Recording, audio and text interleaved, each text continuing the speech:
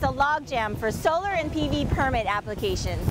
Blue Planet Energy offers a solution that can also save you money in the long run: battery storage systems. In part 1, you'll learn what makes their batteries safer and better than other ones on the market.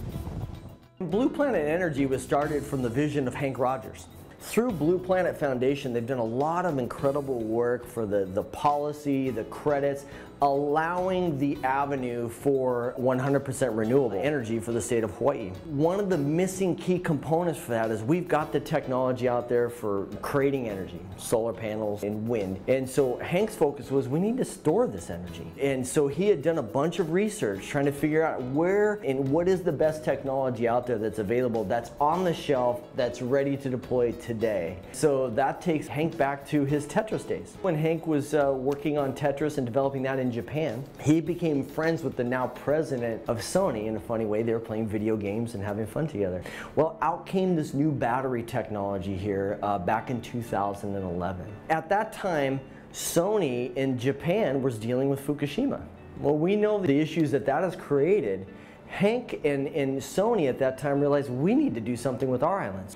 So they brought in a newer technology that's safer, lasts up to 20 years, that can be provided in a home, business, or utility scale. That's when Hank contacted Sony and said, hey, I've got my Blue Planet Research facility and we're looking at taking it off-grid. And we want to test the different battery technologies to find out which is the best technology out there. And so that's how this relationship was then developed with Sony from that standpoint. So now we have policy and all these other opportunities that are being built with Blue Planet Foundation, which is an incredible foundation there. And then Hank felt like, let's move this thing along quicker. It's going too slow.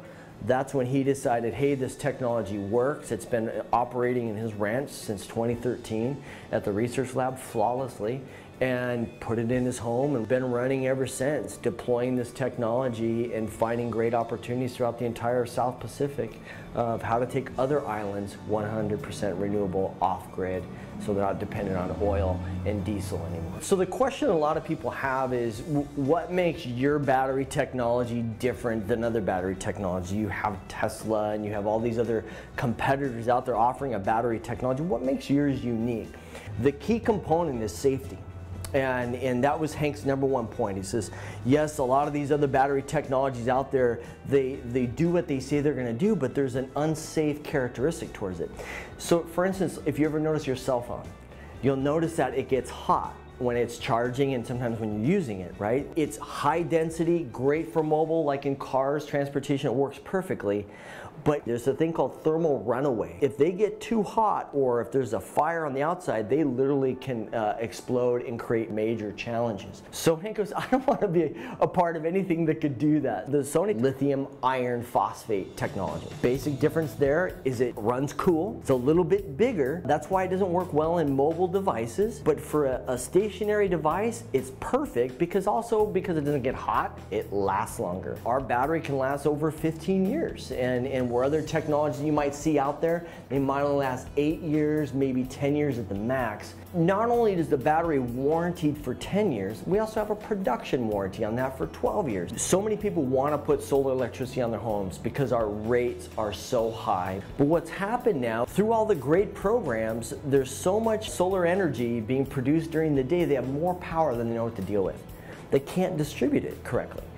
You can put solar panels in the home or business, and then during the day, your solar power is going into the business or home, and then excess power is stored into the batteries. It doesn't even deploy into the grid. And then at nighttime, when the sun drops, you're now pull power from the batteries, and then if you need extra power, you're still connected to the utility for a safety there. And so when people see the cost of solar panels and batteries, they go, wow, that's a lot of money. But then when we do an analysis, let's look at what you will pay the utility being connected in for 20 years.